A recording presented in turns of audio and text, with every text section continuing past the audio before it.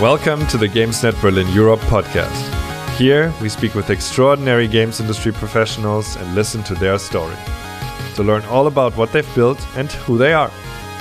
GamesNet Berlin Europe is the international games industry initiative of MediaNet Berlin-Brandenburg, the networking association for the media, creative and digital industries in Germany's capital region.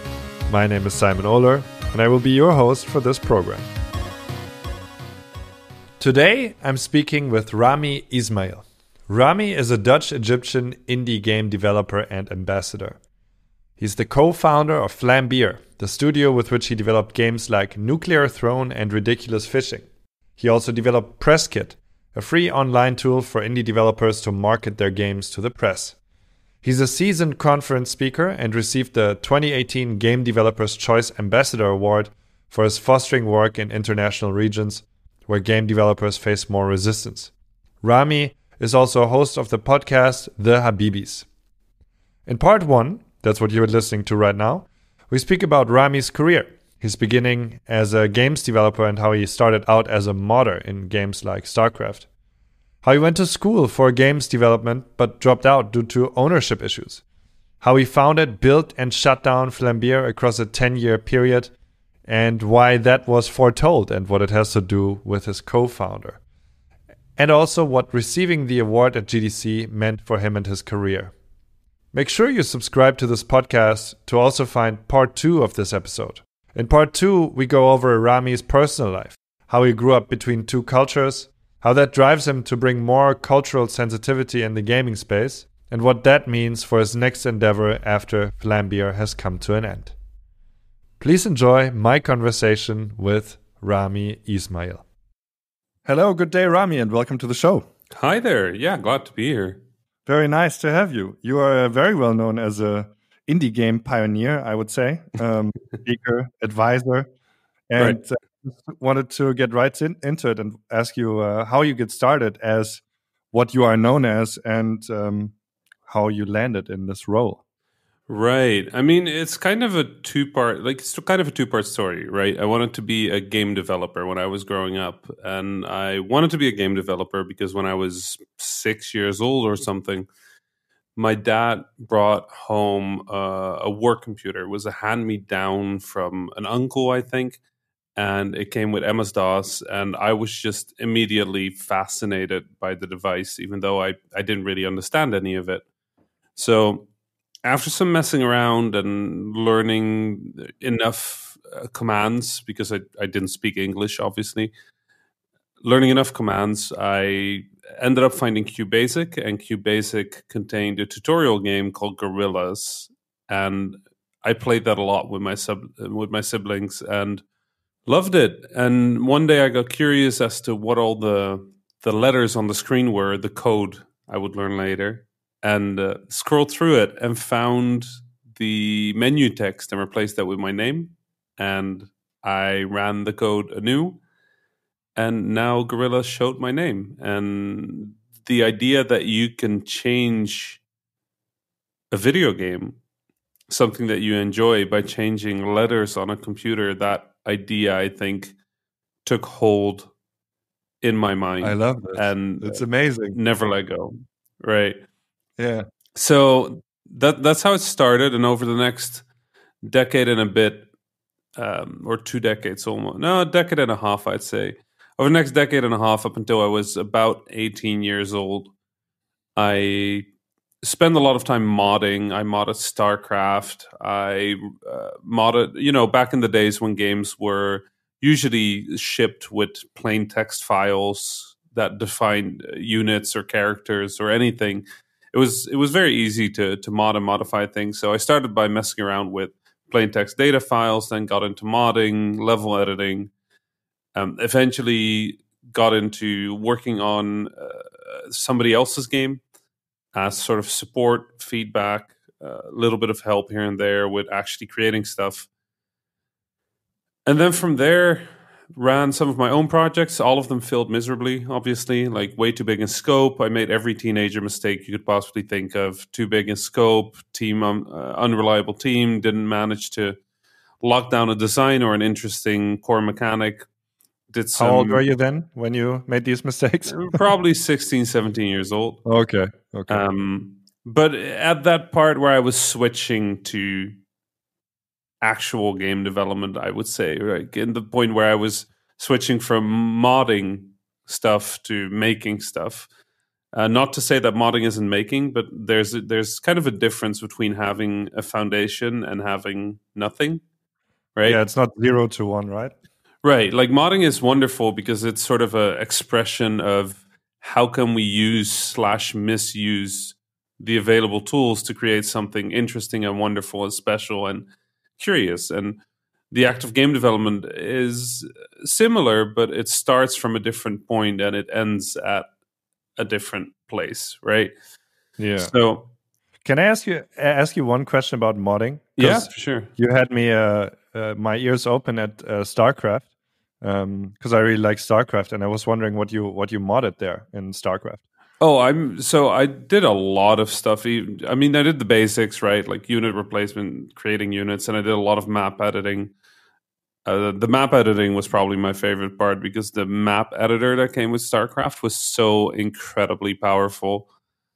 I even made years ago, and this makes me laugh every time I think about it. I made a map where you control a single hero unit with abilities that spawn units or things with 3 lanes that go top, middle, and bottom. Even though I didn't call it that way, and you could evolve your character by defeating enemies, and every side had sort of a king character. So when I saw Dota and the MOBA sort of surge, I thought, well, I was at the wrong time at the wrong place. Mine was definitely not as good as those games ended up being, but the overall concept of MOBAs was definitely sort of in design space for a very long time already. I was definitely not the only person that made maps like that. Yeah. I saw tower defense as a fun exercise. Those were really fun to make. Or sunken defense. These big maps where multiple players tried to defend sort of a central location. Yeah. Yeah, I had a lot of time. I made my own campaign. It was fun. It was really Would you fun. say that StarCraft was like as a developer, a foundational thing for you?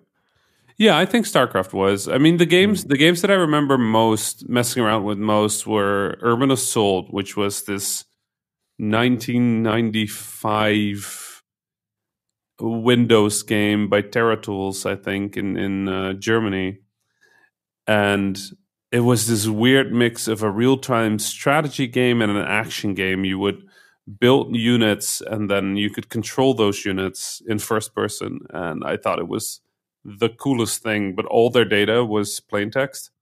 So modifying that, making vehicles go like 6 times as fast, trying to figure out how the data structures work. That was probably the game that gave me most insight into how a game was structured, right? The idea of assets being separate from data, being separate from sort of the structures that read them. That was the game that sort of taught me that. And then StarCraft probably taught me about the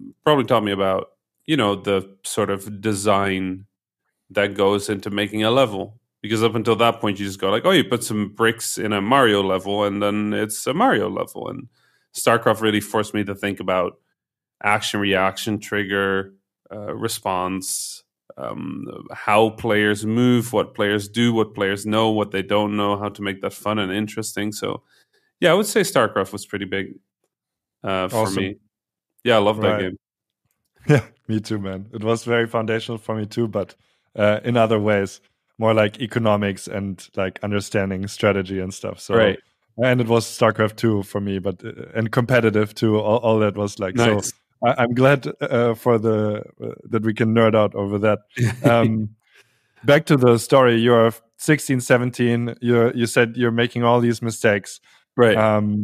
What's happening? What's going on? So yeah, I'm making all these mistakes, and basically I'm learning what not to do, right?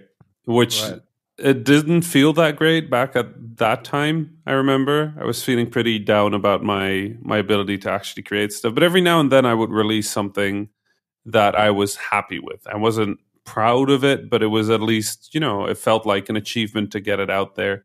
And I was working along on these games by another developer that I enjoyed working on as sort of like a side gig, I guess. And yeah, eventually I kind of was presented with the choice, right? I was done with high school and I had to figure out where to go study. And in my research, I found that there were schools that actually taught game design, which was honestly shocking to me. I thought it was more of a dream that an actual career somebody could have. And I will say I was probably also pretty demotivated that I had never come across anybody that was named like me, right?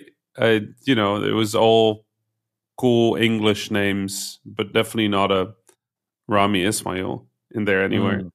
So it just never came up, right? My dad, being Egyptian, always taught me that I was going to be a doctor, a lawyer, or an engineer. The Egyptian word bes muhandis, which is sort of like a high ranking engineer. That was sort of my nickname growing up, right? Bes muhandis Rami.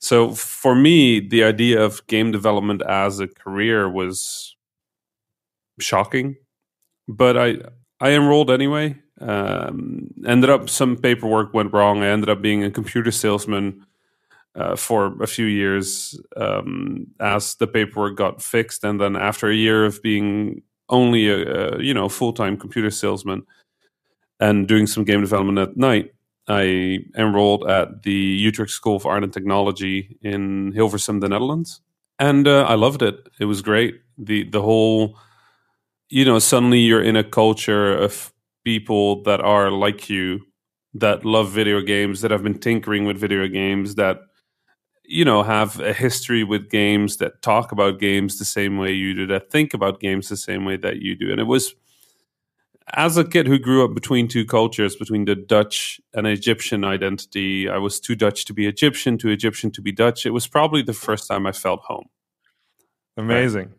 Finding your tribe, a beautiful moment. Right. It was big for me. It was a big moment, and it was something I cherish to this day, that I went to that school and got to know all these people. For sure. And how did Vlambeer come about? Was that at this time or was that later? It was about this time. So the first year of that university was great. I loved it. I learned so much, and I was put into a lot of in a lot of disciplines. I had to do a lot of things that I was just not good at. Right, I'm not a great drawer. I know my Photoshop. I know my way around making basic art. I'm not a good artist. I'm not a good musician. I can tell you when something sounds right to me or when it sounds wrong, and I can kind of discuss it in terms that make sense to actual composers or audio designers. But I can't compose something for the life of me, right?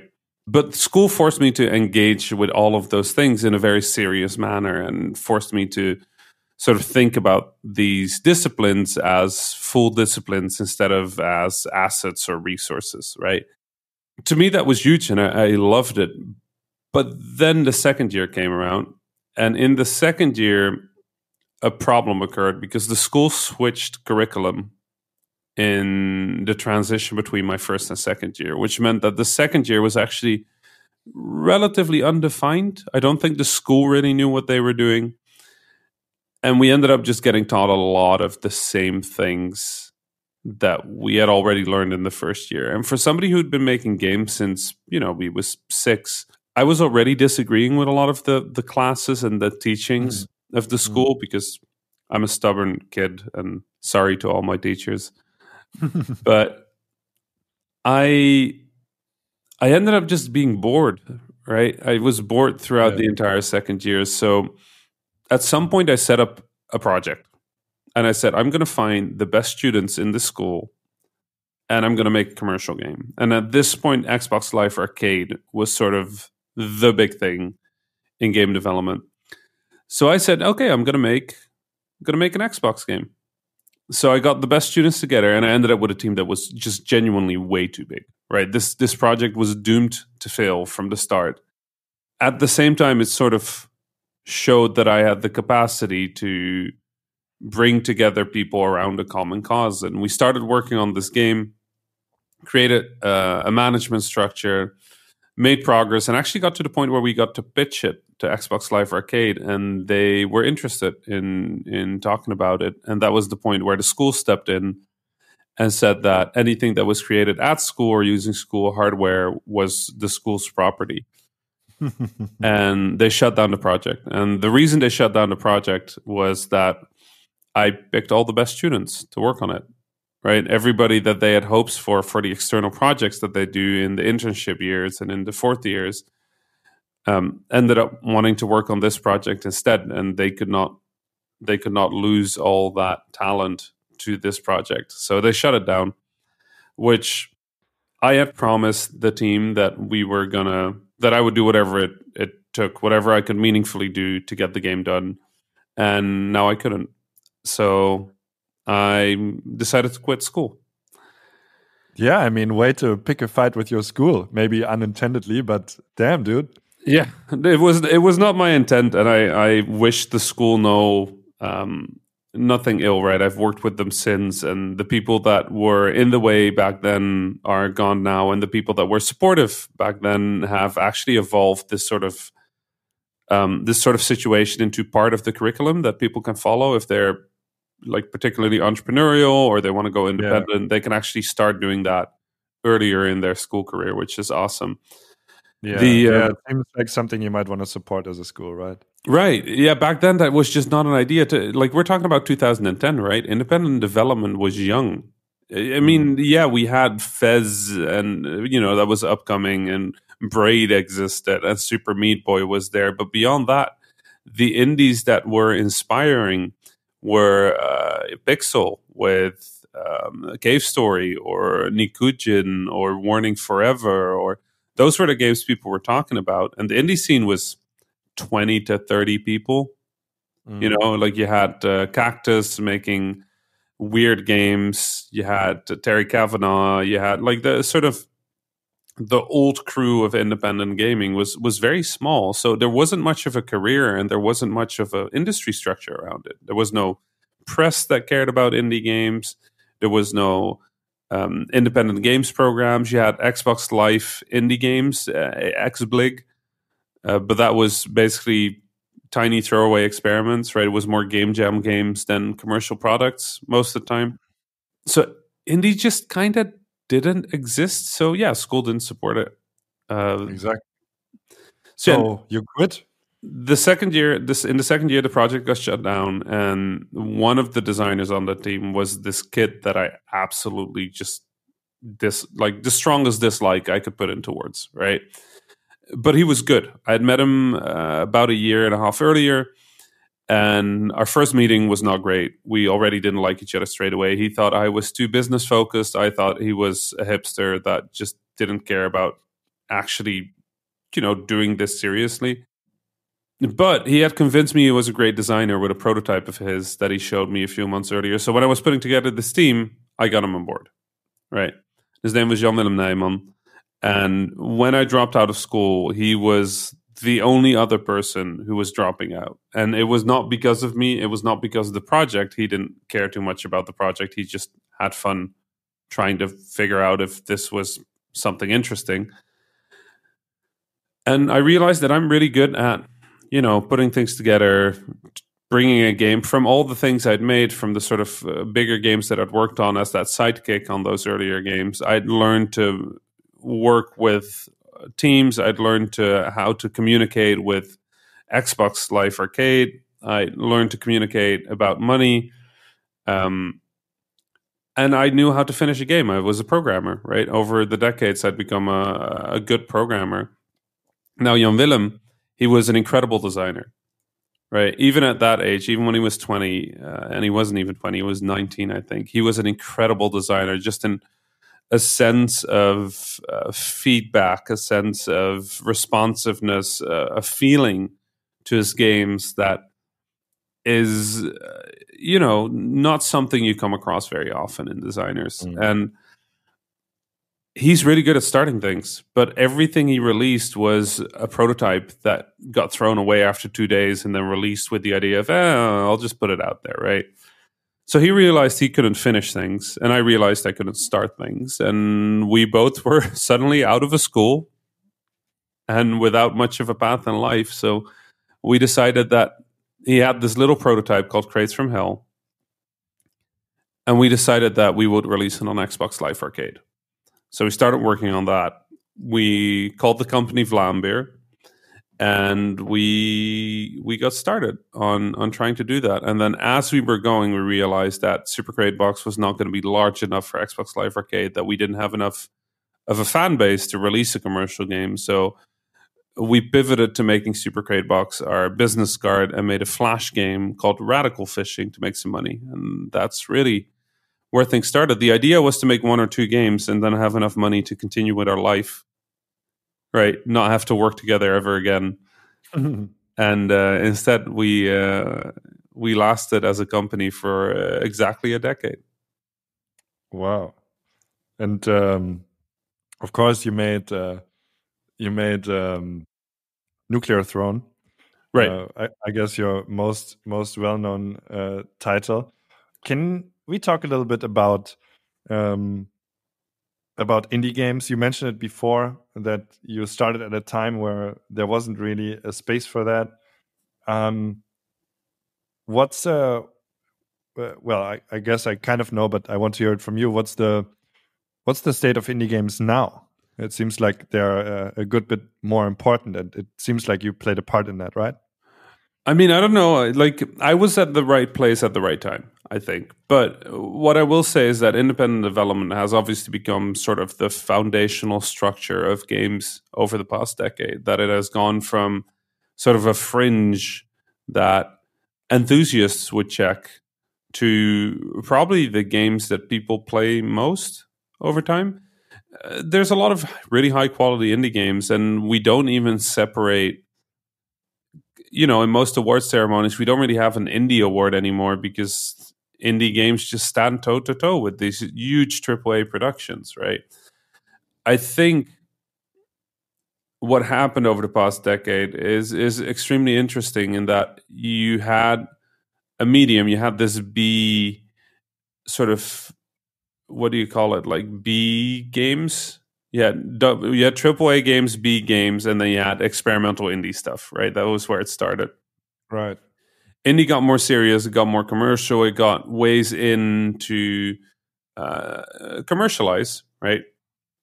Whether it was Flash, and then after Flash, it was iOS and Steam, and then it kind of grew everywhere.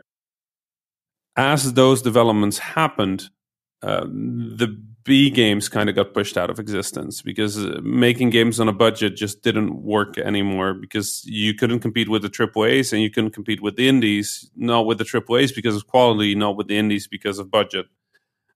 So the B games industry just kind of disappeared, and indie took Do you have over. some examples for like B games? I'm just trying to think what B games are. B games were like these wonderful. I always thought of them as wonderful, but they were sort of like the discount version of big games, right? You would have these racing games, right? Big racing games, and then you would have the discount version of it. I don't remember what it was. Was a battle racing instead of Destruction Derby, and you had, instead of Wipeout, you had Killer Loop. Stuff like that, where it was clear that the games were trying to emulate something that was a AAA game, but just trying to do it on a budget.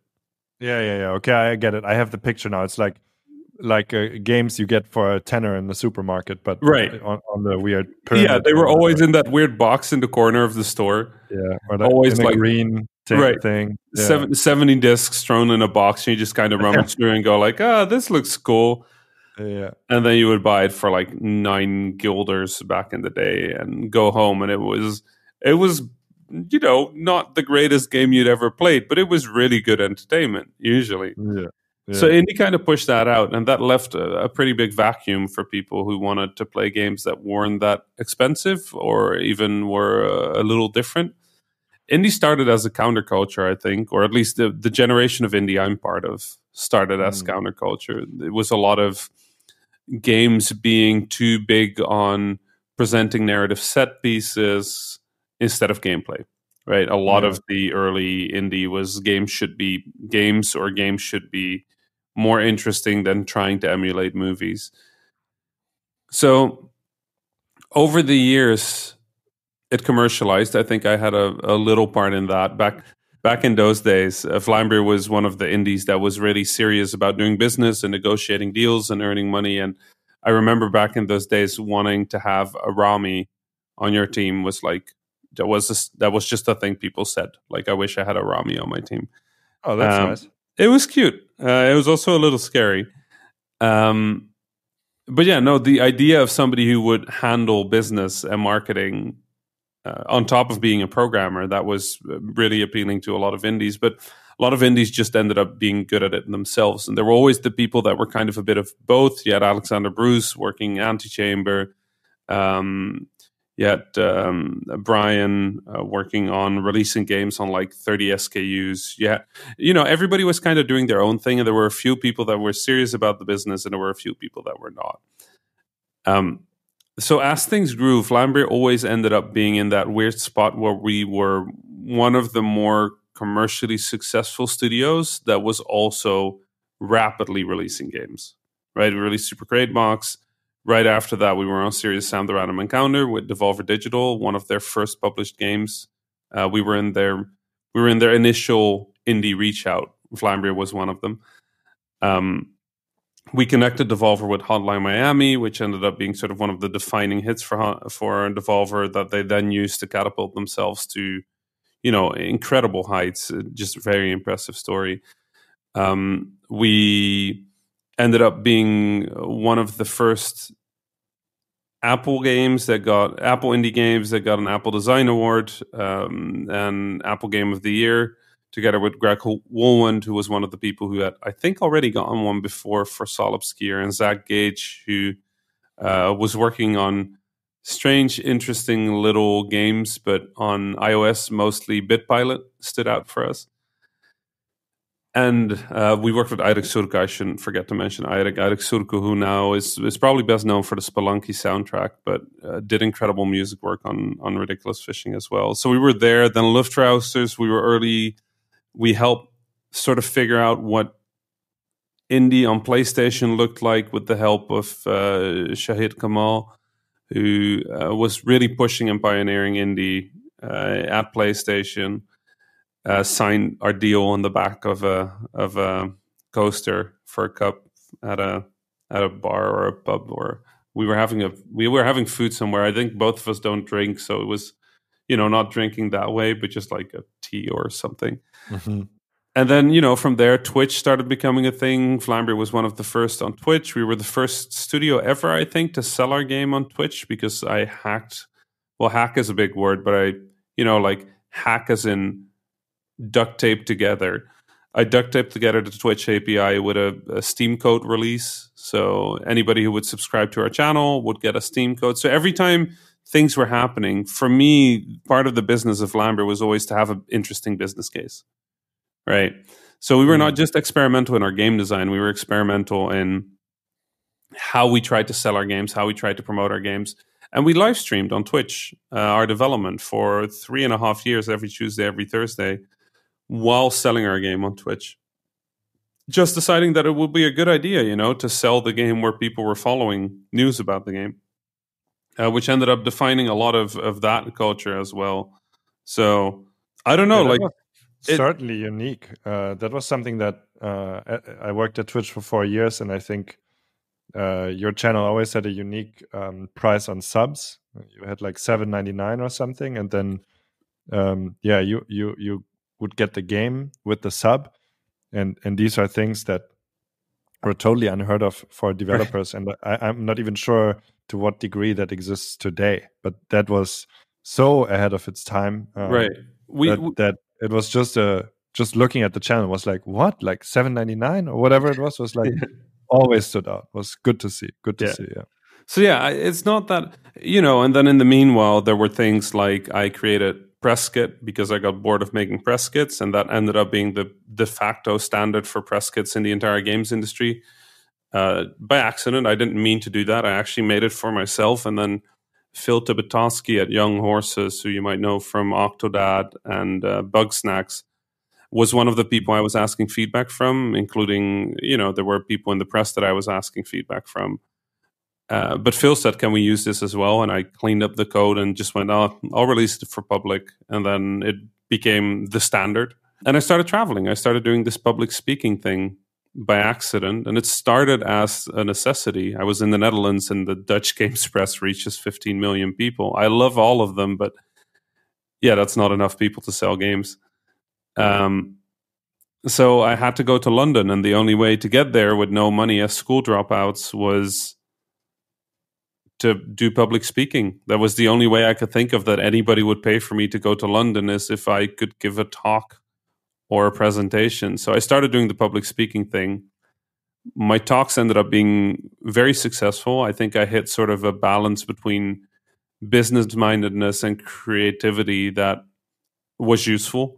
And it meant that that before long, I was traveling all around the world to give speeches, right? I ended up in San Francisco because of IGF Award. Jan Willem and I went there for a Super Crate Box. And I started speaking more and more. And at some point, I started getting all these invitations from places that I hadn't even considered that there was game development there, right? Like getting invitations from South America and North Africa and Asia of just like, can you, I saw your talk on YouTube. Could you come speak to our developers here? And I was just like, can you afford to fly me there? And they would always go like, no, we're like 4 people. We don't have money. And I was like, I don't have money either. So if you ever have money, let me know. And sometimes there'd be a university that could pay for it, but most of the times I'd have to say no.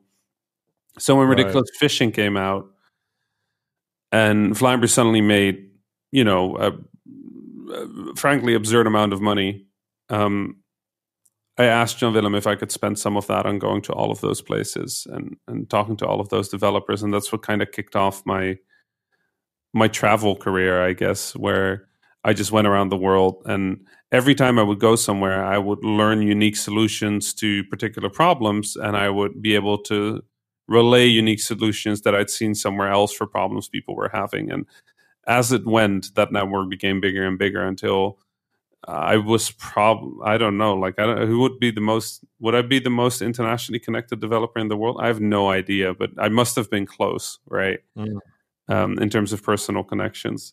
Yeah, so point stands, yeah.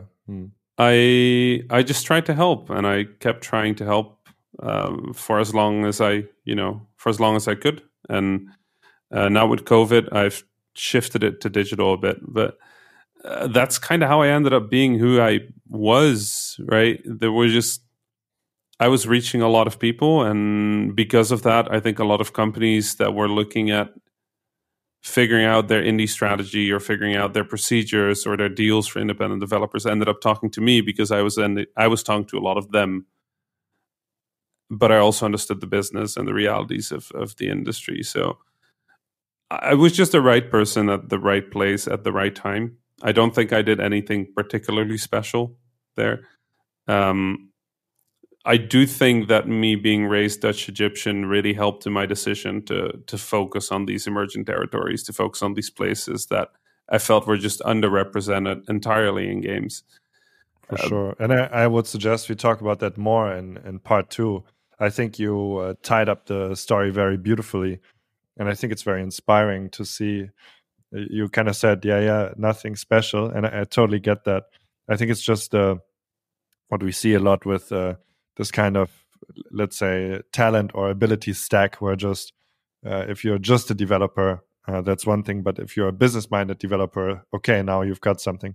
If you're a business-minded developer who can tell a story, now you've got more. And if you are also, like you said, and we will get more into that in our second half, who is particularly interested in let's say, mainstream territories. Now we've got 4 things stacked upon each other that make a very unique mix. And I guess that would be my kind of mirror back to you, my explanation for, that clearly must lead to something, right?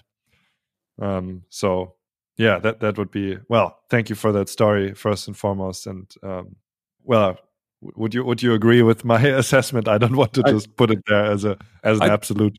I think so. I think I think the thing with being a developer is being only a developer will never be good, right?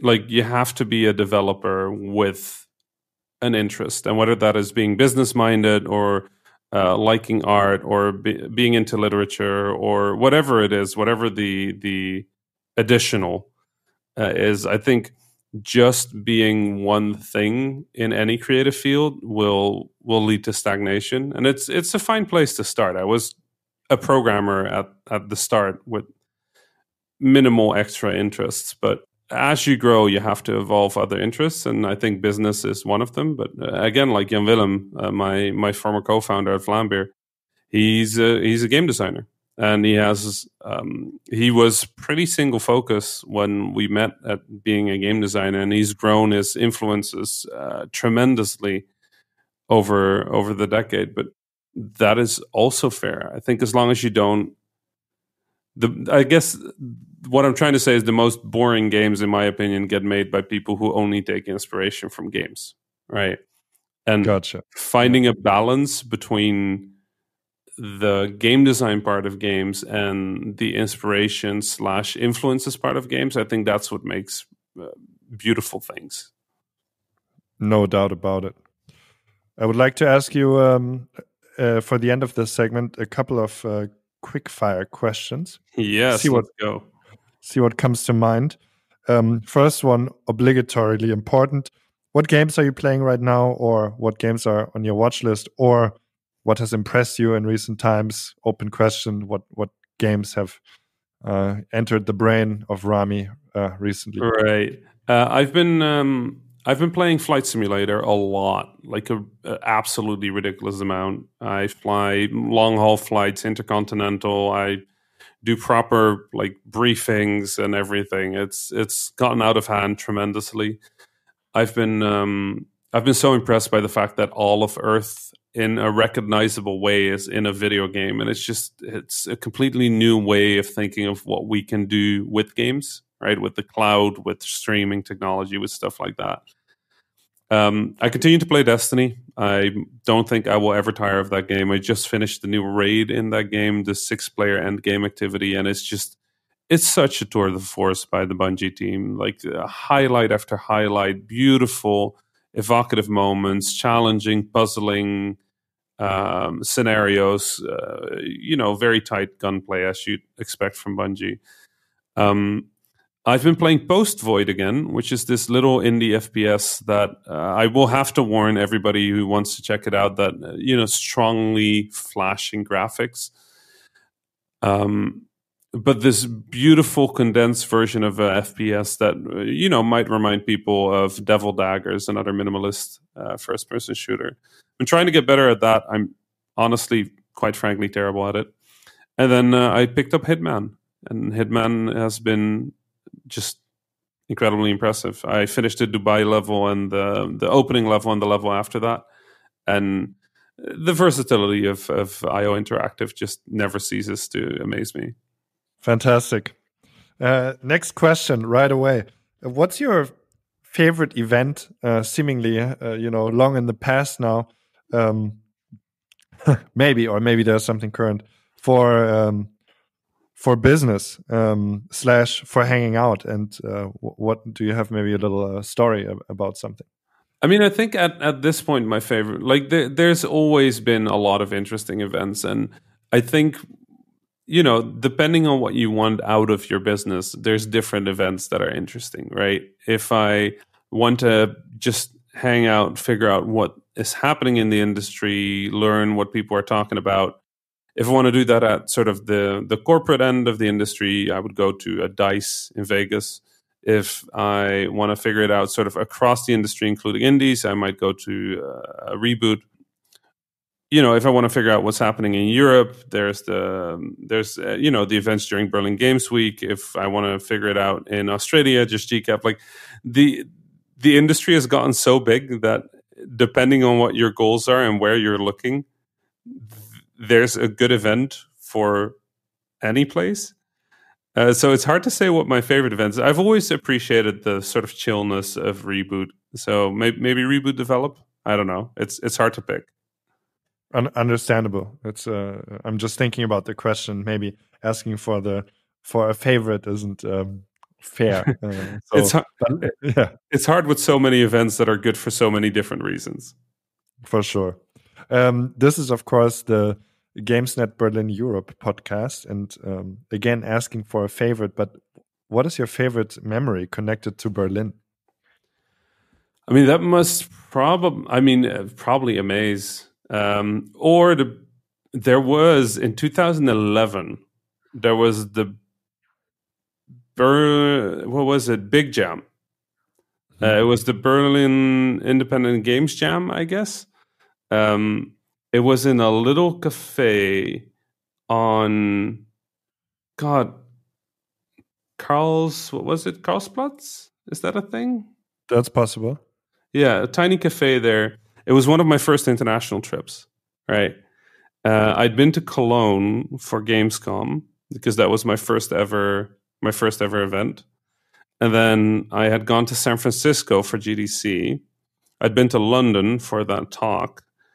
And then I just went to a jam in Berlin, and it just sounded like such a ridiculous idea, right? To get in a train for 6 hours to a foreign country to make video games for 2 days. I thought I was out of my mind, and I had the best time I can possibly imagine. Met a lot of great people. A lot of people that I'm still friends with or close friends with to this day. And it was the first time I felt part of that international sphere, because you have to remember, Jan Willem in Vlambeer was the indie. I was the business guy. I was the suit. So getting to feel part of the community on my own terms was really, really nice. And I think Big Jam was a big part of that. So probably that. That's awesome, and I'm sure the people who were there and remember that will have a fond memory as well. Rami, thank you very much for your insights. Time is flying, and we will hear each other again in part 2 of this conversation. Very much looking forward to it. Where we speak more about your influences as a person, how you grew up, and all that. So let's stay tuned for that. Thanks for listening to part 1 of this episode. Be sure to also check out part 2, which will be released 2 weeks after part 1 on all podcast platforms. So it might already be out by the time you hear this. Whatever platform you're on, subscribe or follow the GamesNet Berlin Europe podcast to listen to many more insightful conversations with fantastic games industry guests from Berlin and from all over Europe. Thank you very much, and see you very soon. Bye-bye. Hi there. Before you go, this is Florian, Project Manager for GamesNet Berlin Europe. If you want to stay connected to the network, find out more about upcoming events and links to other MediaNet initiatives, you can visit us at gamesnetberlin.eu and subscribe to our newsletter. Thank you so much for listening to our podcast, and until next time.